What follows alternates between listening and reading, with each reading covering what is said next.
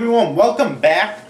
This is another rant video I've been meaning to do for a while now. For those of you who aren't aware, I'm a fan fiction writer. I'm like not the greatest writer yet, although I like to think I'm improving. But I haven't really started this fan fiction yet, but in the future I'm going to be doing a fan fiction based on Metroid Prime 4. Because at this point, it doesn't look like they're going to be making it. They might, but I don't know. And if they do, then it'll be for Metroid Prime 5, whatever. Which I'll hopefully be able to make into a machinima eventually. I hope. I'm not saying this will happen. I hope. So this is my thoughts, a rant video based on my thoughts on what I think Metroid Prime 4 should be like. My story will be called Metroid Prime 4 Salvation, in case you're wondering. And yeah, so in this video I'm basically first going to cover plot points that I want to have in it, and also different little odds and ends, and then I'm going to discuss different power-ups I want it, because obviously the main appeal of the Metroid Prime games gameplay is going around and at the beginning of the games you lose almost everything that you have, and then you go throughout the game and you collect them and you get a lot more to compensate for them.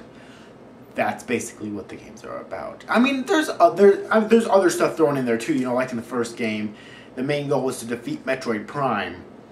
In the second game, the main goal is to defeat the Ing leader and Dark Samus. In the third game, it was to defeat Dark Samus, who took control of the Aurora unit. You know, but the main appeal is going around to collecting items, which will either help you get through the game, like they're not required, but they definitely help, or they're required. Alright, now, first off, the plot. I think the plot should take place immediately after Metroid Prime 3, alright? And you have this new enemy. Alright, I haven't decided what I'll call him yet, so just to be generic, let's just call him Vex. I may decide a different name in the future when I start writing the story. I haven't really decided yet. So let's call him Vex, and let's say that he was the true Emperor Ing, okay? Or, not the true Emperor Ing, he was the true leader of all the Ing, even above the Emperor Ing. But for some unknown reason, he wasn't there to help the Emperor Ing fight when it, you know, fight against Samus. Ignore that, that's just my dogs. Anyways, hopefully they'll stop soon. Anyways, and let's say he resurrects a lot of the previous enemies from the previous games. So let's say and for Metroid Prime 1, Ridley, let's say he's actually Robo Ridley this time. The only organic organs he has is the brain and the heart, or something like that, you know. And the Mama Shegoth, and the Omega Pirate, and Flagra, and Metroid Prime, and the Armored Beetle, and what other bosses was in the first game? I can't remember right now. Damn it. Well, there's 6 right there. And then for the second game, obviously, Dark Samus. Dark Samus has got to be in that fucking game. Dark Samus is the fucking shit. But Dark Samus, and obviously the Temple Guardians. So, you know, the Emperor Ing, and the Chica Larva and Chica Adult, and the Quadraxis, and Amorbis, and also all the Guardians. So, which would serve the same purpose in this game that they did in Metroid Prime 2 Echoes. So, the Morph Ball Bomb Guardian, the Power Bomb Guardian, the Spider Ball Guardian, the Space Jump Boot Guardian, the Boost Ball Guardian, the Grapple Guardian.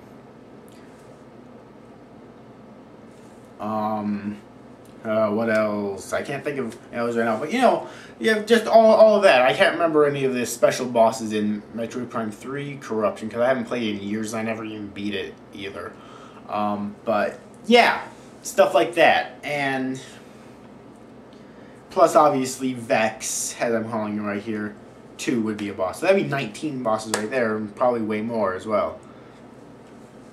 In addition, so that's basically the core right there, and that's all I'm going to explain about the plot, because I haven't even really got it all completely organized myself, but that's the basics of the plot. Alright, and of course they bring back the whole dark world, light world aspect, with dark aether, and each area that you visit would have its own version of the dark world and whatnot. And obviously, yeah, dark world, light world, blah blah blah. Anyways, now that I'm through with that, let's talk about the power-ups. That's really what I want to get to mostly in this rant, because like I said before, in my opinion, they're the best part about the Metroid Prime series. Okay, and I actually have a list here on my computer. Alright, let's start with the beam weapons. Obviously, we'd have the same... I'd like them to bring back all the same beam weapons from the first two Prime games. So, the power beam, which is always the standard, but also the ice beam and the plasma beam and the fucking wave beam as well. And the light beam, dark beam, and annihilator beam. And there would also be missile combos. The original missile combo, so you have the super missile and the supernova or sonic boom or whatever it's called for the annihilator beam, and the dark burst, the light burst, and the wave buster, and the flamethrower, and the ice spreader. Okay, but also I think there should be 2 missile combos for each beam weapon. There will be a unique one, and then there will be a missile version of it. For example, the power beam has a super missile, and the wave beam would have the wave missile, and the plasma beam would have the plasma missile, and the ice beam would have the ice missile, which I believe they actually did have an ice missile in the third game. The only thing is, the ice missile in the third game, once you got it, it was the standard, if I recall correctly, for all your missiles, okay? And whatnot. But, yeah, ice missile, and dark missile, light missile, and annihilator missile. Okay? And the difference could be, like, you press down, like, in order to launch a missile combo, you would charge up the beam that you want to launch the missile combo for, and then you would press the missile button in order to launch it. So maybe you could do that normally, but if you want to launch the second one, you could like press and hold, or press 2 times in a row or something like that. That's definitely an idea right there. Now, another missile combo or another beam weapon I thought would be a new one would be the Phazon beam. Now, I'm kind of cheating here. Excuse me. Just a sec. I'm actually kind of cheating here because technically there was a Phazon beam in the 3 games. In Metroid Prime 1, once you got the Phazon suit and you started going deeper into the impact crater, when you step in Phazon and charge up your power beam, you can shoot a Phazon blast. In Metroid Prime 2, when you're fighting Dark Samus at the very end of the game, Dark Samus emits Phazon and shoots it out of her, or him, or it, or whatever. And you have to charge up your power beam and absorb it and fire it back at it. Okay? Fire it back at her. And in the third game, if I recall correctly, I think it had some sort of a visor that allows Samus to use a Phazon beam. The only thing is, it wounds her. So what's the fucking point? In this game, I say, just cut the bullshit. You get a fucking Phazon beam. Okay, and then of course 2 missile combos. Obviously the Phazon missile, and then some other creative missile combo for the Phazon beam, like the Phazon spreader or the Phazon annihilator or something like that, which will basically spread Phazon around the area a lot. Kind of hard for me to explain this, but some creative missile combo for the Phazon beam. And then another idea that I had was the Echo Beam. Because in the second game you had the Echo Visor, but no Echo Beam. So I say the Echo Beam. Alright, which shoots particles of sound at your enemy, and the way it hurts them is that it disrupts their ears so much that it actually causes them to go insane, and if they try to fight against it too much, it'll actually blow their eardrums out, you know. I think that would be kind of cool. And of course, the 2 missile combos for the Echo Missile and some other creative missile combo for it, like the Echo Ultra Sound Wave or something like that, you know. Now, another beam weapon I had in mind was the Lava Beam, which would be very simple. It just shoots lava out of, you know, Samus can shoot lava out of her arm cannon. Very simple concept, you know. So, yeah. And, of course, there'd be the Lava Missile and also some creative missile combo for the Lava Beam. And also the Acid Missile, which would shoot acid out of her arm cannon. And of course, the Acid Beam, I mean. Of course, the Acid Missile and some other creative missile combo for the Acid Beam. Let's see if I have any other. Alright. I also put here the Destroyer Beam, which would be like what you get at the very end of the game in order to fight the final boss. And it would combine the powers of every single beam weapon, missile combo, and your missiles they have in the entire game. Alright. And that's the only thing that will hurt the final boss. And even then it'll only hurt just slightly. Then of course you could have like... Well, I could only think that you could just have the Destroyer Missile as the missile combo for it. That's maybe just me, I don't know, but that's what I was thinking, you know. Like, it would be the only thing that would be suitable for it. But, you know, maybe I could think of a second one, I don't know. But yeah, that's all my plans for the beam weapons and missile combos. And obviously, you'd have missiles in the game too. That's kind of a given by now, considering what I was talking about. But yeah, now that we're done with that, let's go to, okay, missile weapons, got them done. Okay, morph ball weapons. I'm just gonna cover the ones that are kind of a given. And the morph ball, the boost ball, the spider ball, the morph ball bomb, and the power bombs. Oh, that was easy. Okay.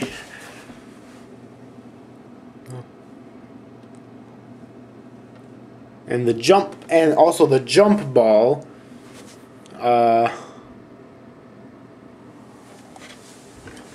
Maybe the jump ball allows you to jump really high with the morph ball. And then the morph ball laser beam, kind of self-explanatory. And then the bounce ball maybe allows you to bounce really quickly with it. Like maybe the jump ball only allows you to do really tall jumps, but the bounce ball allows you to bounce really quickly with the morph ball. And that one right there could be like maybe required for certain puzzles in the game and whatnot. So yeah, there's a thought. And then moving right along here, the visors. Obviously, the two givens are the combat visor and the scan visor. Okay? Obviously, the two you get right off the bat, period. Okay, but also I'd like them to bring back the thermal visor, the X-ray visor, the dark visor, and the echo visor. Alright? Because if you have an echo beam, you should have the echo visor as well. Actually,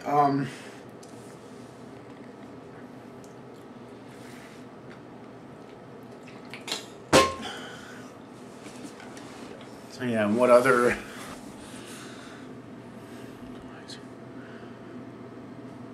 The laser beam visor, which kind of common sense, just let's shoot a laser beam out. And the light visor, which would, I guess, allow you to see through incredibly bright areas, because the dark visor allows you to see incredibly dark areas. So I guess the light visor could let you see in incredibly light areas. Maybe some of the enemies will be able to make areas so light that they're really hard to see through, and then that's what the light visor would be for. So to see, so you can see in there. And now the suit upgrades. Obviously, the combat suit is the one you would get off right after that. The various suit, it all depends. I mean, obviously, if there's no areas in the game that requires the various suit, then they probably just give it to you right off the bat. However, if there are, then they probably make you find it, like in the first game. But in the second game, they gave it to you right off the bat, and in the third game, because there was no areas that required it. I believe so in the third game. I know for a fact in the second game. And looking back up here again, the phase-on suit once again, so you can survive in phase-on. I felt it was really fucking annoying in the second game that they didn't include the fucking phase-on suit. Then the cold suit, maybe as the contrary to the various suit, which allows you to survive in really hot temperatures, the cold suit will allow you to survive in really cold temperatures. Colder than most people would be able to stand, obviously, you know. The gravity suit, which would allow you to maneuver in water better. The dark suit and light suit, since I said in my story the dark world, light world aspect back, the dark suit and light suit would obviously have to be a must, once again, to have in the game. The micro suit, which allows you to temporarily transform into Micro Samus. And the giant suit, which allows you to temporarily transform into Giant Samus. Okay, that's it for the suit upgrades, I believe, yes. Now for the boot upgrades. Obviously, the combat boots would be the regular boots you get automatically. The super jump boots will allow you to jump really high up in the air. The gravity boots will allow you... Well, the gravity boots would allow you to levitate slowly up in the air, then you'd fall back down. The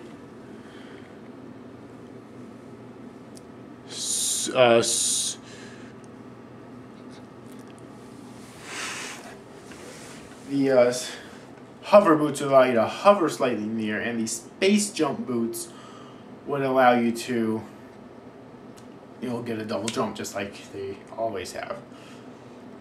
And then there's the grapple upgrades.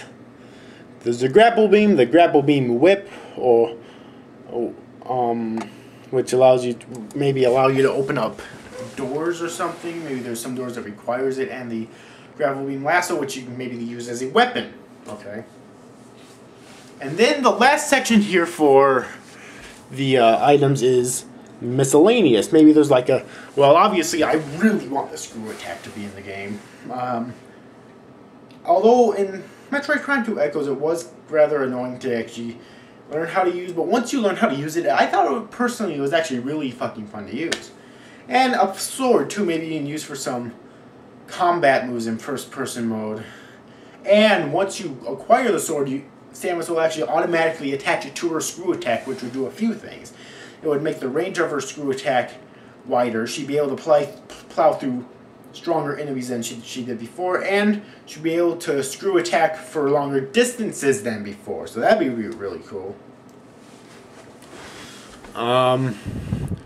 See here. Robo Wings, which would allow Samus to fly with wings and give her much better strafing abilities. And the